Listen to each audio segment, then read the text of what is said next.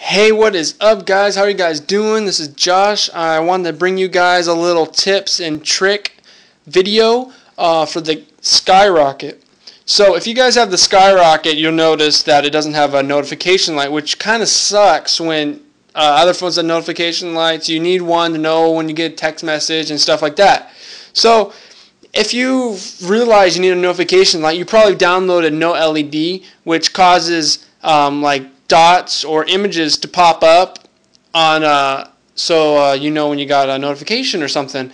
Well, it's really nice on Super AMOLED Plus displays because the blacks, the pixels are off, so it's not really taking up like any battery like at all or anything like that, so it's really nice. But the problem is, he says you can only use it with the default lock screen, which I'm not a big fan of the default lock screen. As you can see, I got WidgetLocker here. This might not look like WidgetLocker, but it is WidgetLocker, and I really like WidgetLocker. So as you can see, watch, let me text myself like just some letter and turn off my phone, and we wait, and you see I have the green light popped up, so that means I got a notification. Green means I have it set, so green means I got SMS. So the developer says you can only use this with the default lock screen, but I got it to work with WidgetLocker, and it works really well with WidgetLocker. And you're gonna be like, how'd you get that? Well, if you go into WidgetLocker, if you hold down the search bar and hit WidgetLocker, it opens up WidgetLocker. If you go into menu, settings, and then you go to buttons and input, and you check easy wake mode, which that does is it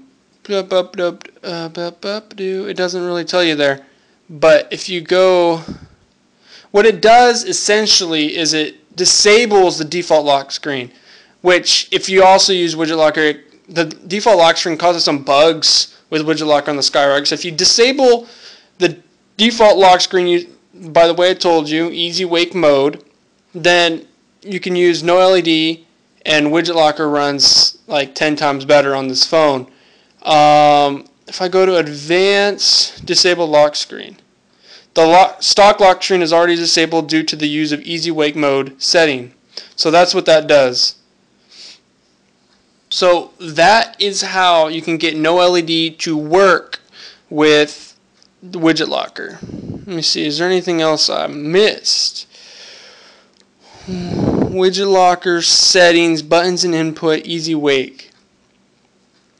Easy wake also says that you can like turn on the phone by pressing the volume button, but that doesn't work on this phone. So see, I pressed the volume button, nothing turned on. So that's good. We don't really want that because we want to use NoLED with WidgetLocker. So check that setting and you're good to go. If you like this video, please give it a thumbs up rating, and I'll see you guys next time. Thank you. Peace out. This is Josh, and I'm bringing you guys the worst intro ever.